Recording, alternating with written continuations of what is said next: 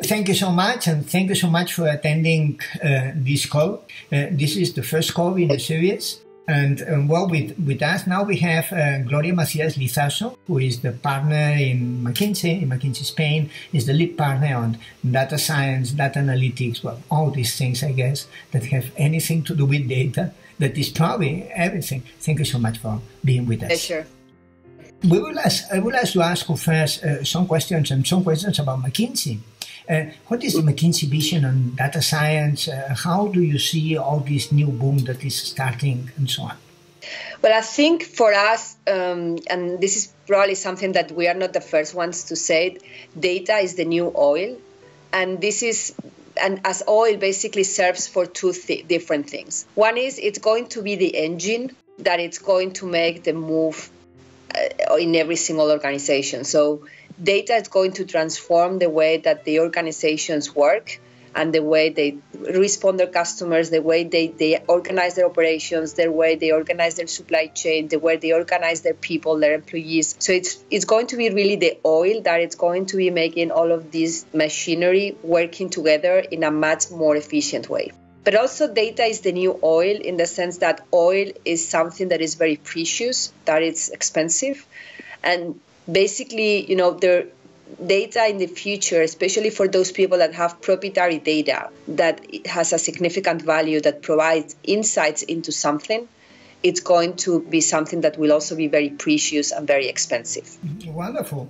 And I'm sure that you have a huge variety of clients, from the ones that are very professional on big data to the ones that are starting and so on. How do you approach these clients? What type of things do you do, and how do you try to convey this idea of data as new oil to your clients? Do you have a generic approach, or how do you do it? So we always focus on impact and on value. And I think a lot of people are thinking today about big data and about advanced analytics, but we find them that they are approaching them very much from almost like a theoretical perspective. Let's do a model to explain this, but they have not thought about what is the value of explaining that. Even if you're able to explain it, what are the levers that you can act to take leverage of those insights? What is it that you are going to create in terms of impact? What other parts of the organization do you need to involve to get them on board, etc.? So we try to go much more, not only from the data analytics approach, but how are you going to create value out of this? And a lot of the discussions are about how do you prioritize? How do you know which use cases, which applications of data are going to create value versus which ones are simply, let me call them, intellectual exercises? We also talk to them about how are you going to make the change in the front line. There's a lot of understanding that needs to be done in the organizations to make sure that people start taking data-driven decisions. And there's a lot about change management that also needs to happen in there, because you are telling people to trust a black box versus what they have always been doing. So there is a lot of co-creation and understanding and democratizing of the data that needs to be done to get to the impact. So data is not only data. Now you have organizational change, you have change into culture, you have so many things that go beyond the data itself. How do you see you have to value this in the different sectors, in different areas? How do you see that in Europe and in Spain, the different evolution of the sectors? Are all the same, or we have sectors that are ahead than the others in this cultural, organizational change and use of data, or what do you think? So I think banking, it's probably more advanced because of compliance reasons. So I think banking for the last few years had been required by the regulator to store and compile and clean and have high data quality. So they are clearly ahead of the game in terms of collecting the data and having very good data repositories. I think there are some other companies, like, for example, manufacturing companies, where, I mean, you could imagine they have a lot of data, but actually they are not storing any of this data. So you already see a difference there that is mainly driven by external forces, in this case, the regulator. I think then it's about, how, even if you have that data, how do you use it to take decisions? And I think there are some areas of the organization that are typically always more focused on that than others. For example, if you go to risk in any organization, typically it's much more prone on using data. If you go to things like pricing, it's across organizations they could be more used to use data. If you go to other things, maybe like human resources, typically they use much less advanced analytics, although they could use them, right? So I think it depends by industry in terms of the data that they have, but then across industries, it depends on the functions. And what about industry? Now there is so much talk in Europe about Industry 4.0 and everything. It's beyond 2.0. Long ago it was 2.0 and now it has to be beyond 2.0. Industry it's only 4, but I'm sure that they will evolve. We will see a 5.0 one of these days. And how do you see that? Do you in Spain and Europe is taking off or not? Or is... So I think the potential is massive, and I think many of our clients are starting to think about this. I think they basically face two key challenges. One is the data challenge, in the sense that the data exists in the machines, for example, in the equipment that they are using in their factories.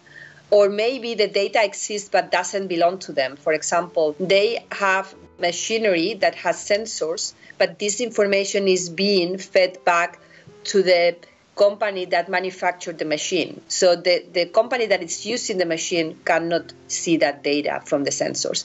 So I think there is a big thing about data, who owns this data and how much of this data is being stored. And I think this is the first challenge that people are trying to tackle with. I think then the second challenge is typically these factories, these industries had been optimized through lean, and the processes now work, like a Swiss clock, right?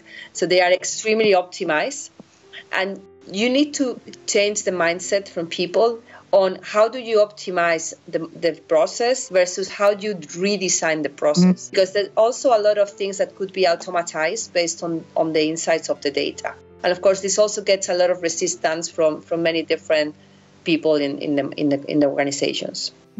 Before you have been talking about what you have just elaborated, these two lines in big data and data science. One is, well, here it's a data set.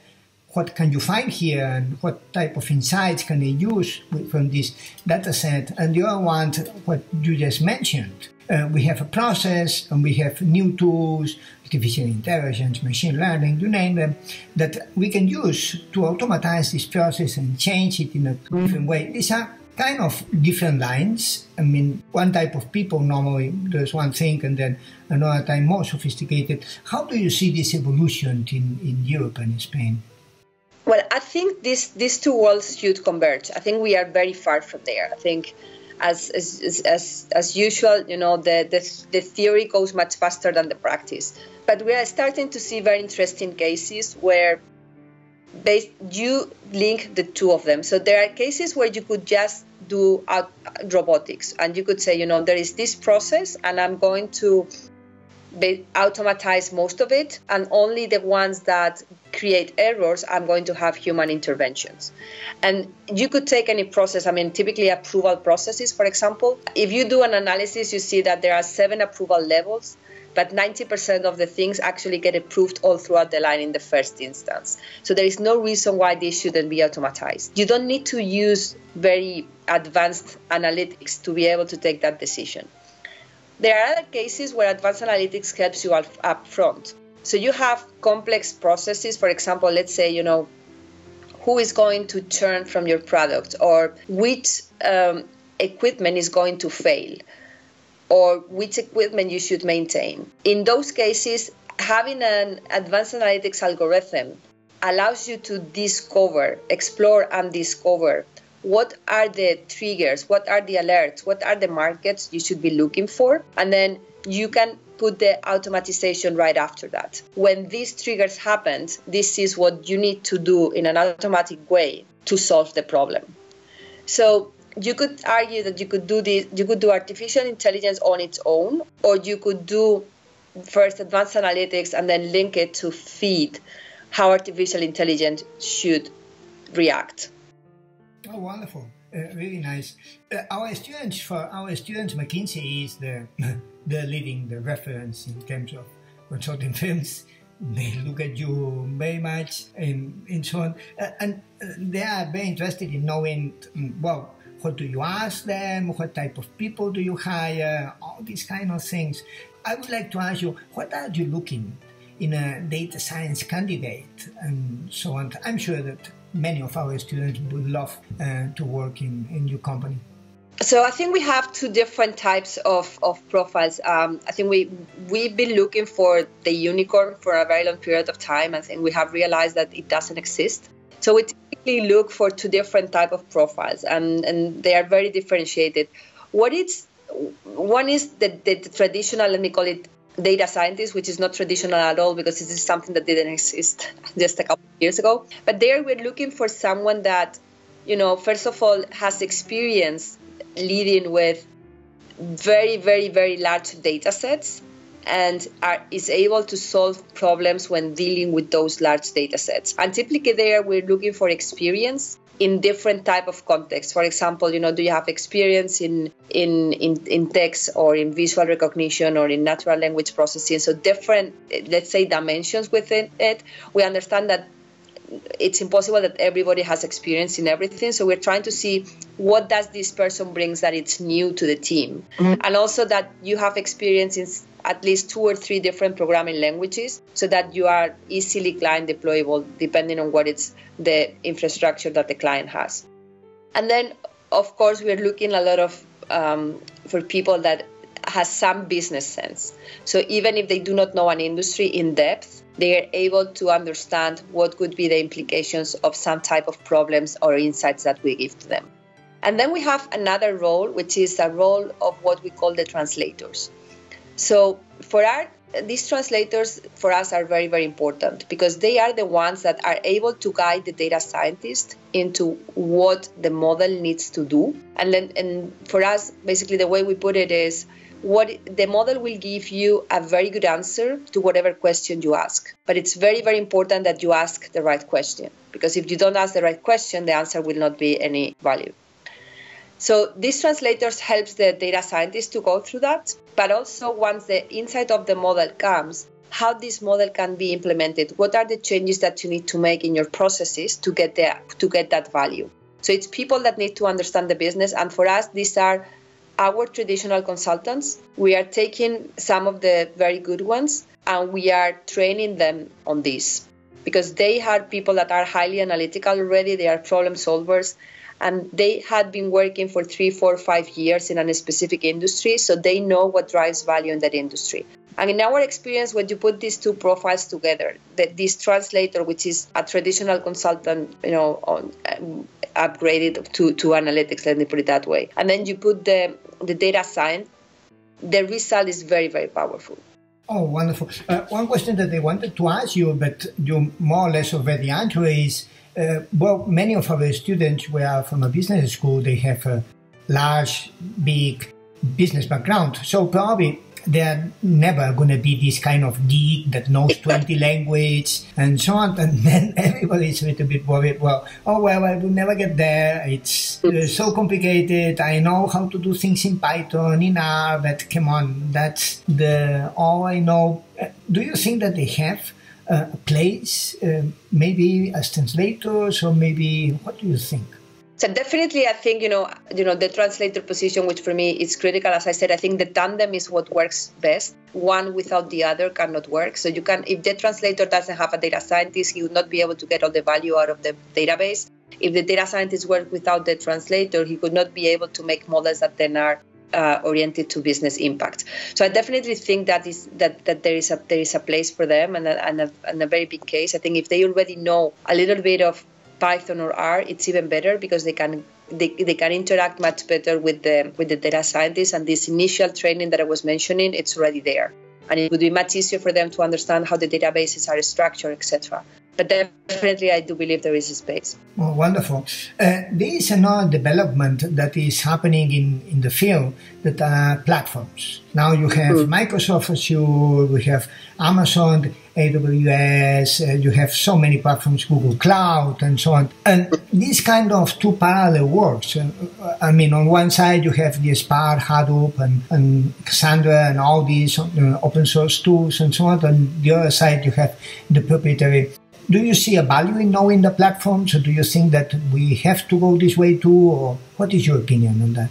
So I think, the way we approach it is, we are platform agnostic in the sense that, if the client already has a platform, we will work with that platform.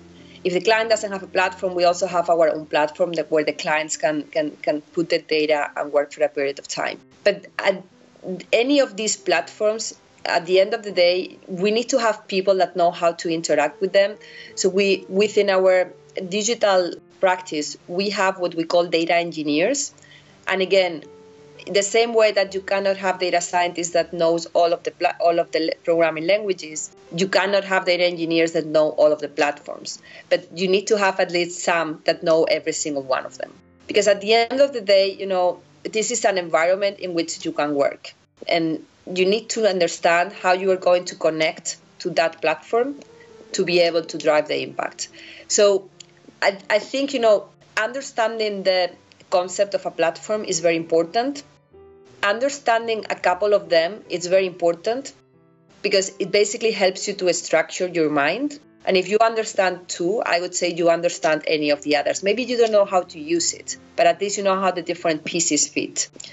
And by the way, it's impossible to know all of them, right? Wonderful. This is a moving field. Before we didn't have platforms, now we have platforms. Now deep learning is coming and so on. What do you think? What is the next thing? I'm sure you know it. Well, I don't know it. If I would know it, I would be investing on it. I just think, we are seeing the tip of the iceberg. I mean, when you see what companies are using data for today and what they could be using data for, really the sky is the limit. And I think that we are probably seeing 0.1% of the potential that it's out there. Mm-hmm. Wonderful. One last question. If you have to give an advice, only one single advice to our students, what would it be? For me, it would be keep learning, be curious. I think we are in a society, we are in a time that you can never stop learning. So that would be for me the best advice. Well, thank you so much, and thank you so much for being with us. And we are so happy to have McKinsey as our first interview. Thank you so much. Thank you. Good luck. Take care. Thank you.